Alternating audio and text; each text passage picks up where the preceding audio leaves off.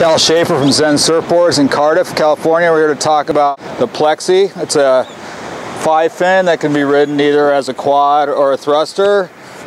We like it with maybe a nupster fin in there. It's really meant to be a quad. It's got low entry rocker, designed to be ridden 2 to 4 inches shorter than your standard shortboard.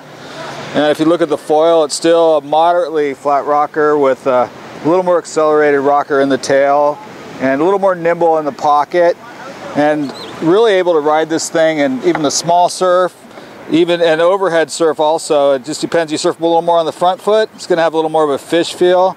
And if you shift around, this thing will just give you that projection that you need to make sections, and just like your traditional shortboard. And a lot of full volume and fuller rails, so you can go actually a lot shorter than you think. And a lot of paddle power, and just an overall board that's just designed for fun. Cal Schafer from Zen Surfboards, Cardiff, California. www.zensurfboards.com.